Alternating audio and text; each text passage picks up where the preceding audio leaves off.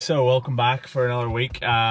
Today we're on the way to Dublin. I'm up for my follow-up appointment with the surgeon about the knee, but we're doing some testing as well today. So they kind of like put me through strength testing and jump testing to see where it's at and kind of give me an idea if I'm on the right tracks or I need to do a bit more work or maybe what areas I need to focus on. So I'm looking forward to it, and it'll be good chatting to the surgeon just to kind of see what his thoughts are and maybe give me a timeline to when I could hopefully be back or when I could sort of aim for. So I'm going to try and get some videos of it. I think it should be okay. I don't think they should have any problems with me videoing them, but or at least videoing the exercises. So yeah.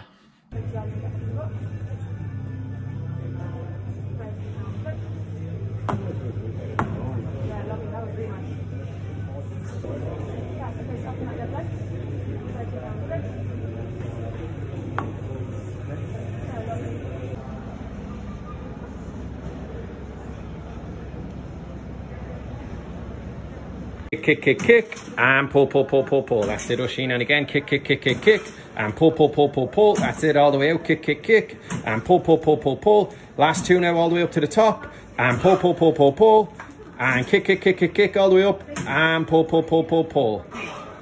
Okay, so testing all finished up. You've seen the picture I put up there with the results. The jumps were pretty good. Like, the mechanics of them were good, and the jump height and power and all was good. I think one thing I have to work on is like my reactiveness, so being a wee bit more reactive off the ground. But like overall, the jumps and the running assessment was really good. Apparently, they were happy with it.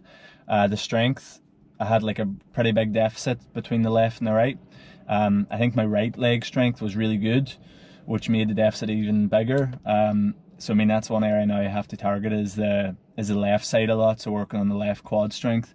But I mean, overall they seem to say it's in a good place, and kind of should be setting me up well to get back to play, which is good. And it's kind of nice to know where you're at with that, because you're always wondering, like, are you further ahead than what you should be, or are you not? So it's nice to get a bit of an insight and some baseline scores.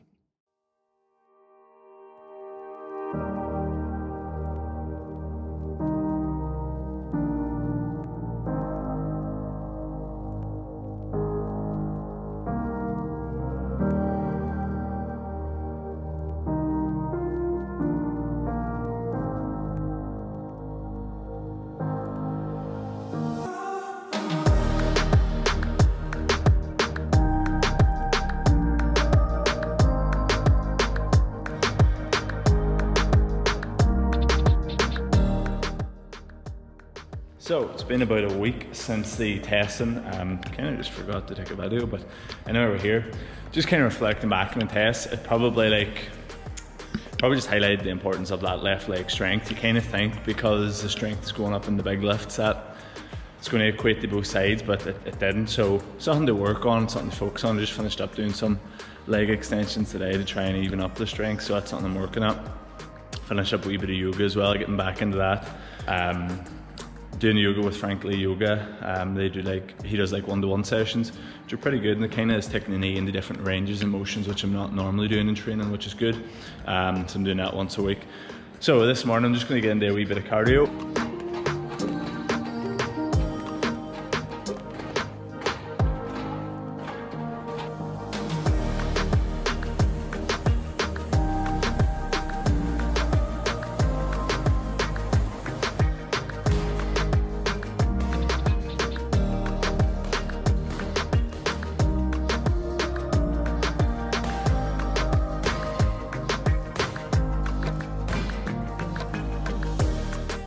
So with that workout there, I was going 3 minutes on exercise, 1 minute off, and kind of moved to the next one. I'm doing it at like a 70% pace. So you want to be like, good kind of way of putting it as like a conversational pace, so you can hold a conversation if you're doing them. I like to kind of do them. So I usually do a workout like that twice a week, and it'll usually be on the days where I'm kind of not wanting to do too much on the legs, because maybe I've just done like a lower body workout the night before or a running workout the day before, but I still want to kind of keep ticking over. So usually I'll maybe only do that twice a week, once a week. But it's quite a nice wee workout. I just put like a timer on the phone, like a wee round timer, and it's not too bad. It gets a bit of a sweat up, which is kind of what you want. The other days then I'm doing like the workout I put up last week, the running workout, and then I put up a few other ones on Instagram this week. I'm doing them maybe 3 times a week, like a Monday, Wednesday, Friday, or Monday, Wednesday, Saturday, along with some sprint training. So the focus at the minute is get back, building up, so get the speed back and start building it up, and keep working on the aerobic conditioning, which is kind of what you're doing there, where you're going at like a steady pace but going for longer.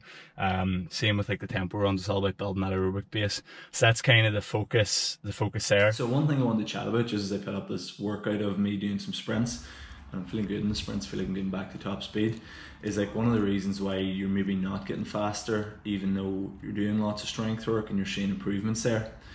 And this is like something that happened to me, where for the past couple of years the focus is on get stronger, get more powerful, and you assume that that's just going to carry over onto the field and you're going to get faster with that. But it's only probably in maybe the past like year that I've realised that you really can't get better at sprinting unless you practice it and treat it like a skill. It's like football, you know, you don't expect to be better kicking points if you've done gym work because it's so specific. It's kind of the same thing.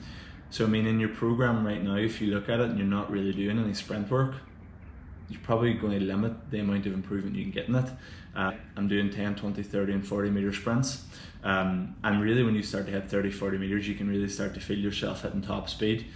And that's where I think a lot of the improvements come, and that's where like the intensities that are on your body and the forces that are going through your body are unlike anything you can get in the gym.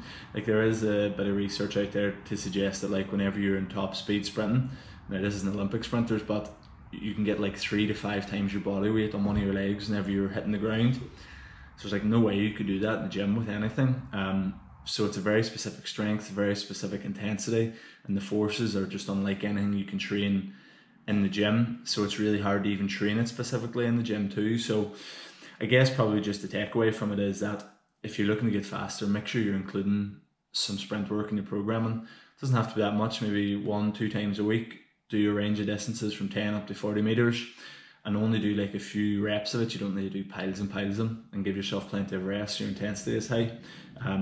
Like anything, you got to be specific if you want to improve it, and that means actually doing it.